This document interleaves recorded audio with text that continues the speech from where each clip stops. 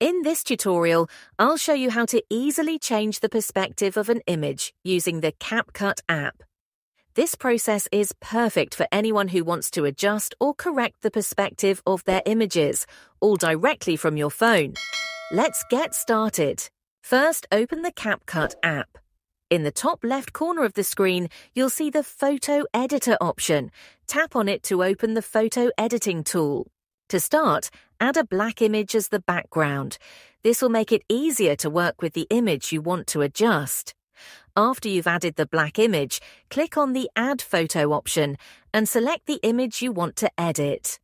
Feel free to resize or reposition the image according to your preferences. Once you're happy with the image placement, scroll all the way to the left in the bottom menu and click on Edit More. If you haven't installed the additional tools, CapCut will automatically redirect you to install the Hypic app. If you already have it installed, you'll be taken directly to the next step. When you're in the Hypic editor, tap on the Adjust option, then select Crop. Within this option, click on Perspective. Now you can adjust the perspective of the image either vertically or horizontally, according to your needs and preferences. Once you're satisfied with the changes, simply save the image. Your new perspective is now ready for use in your projects. Using CapCut and Hypic to change the perspective of an image is simple and effective.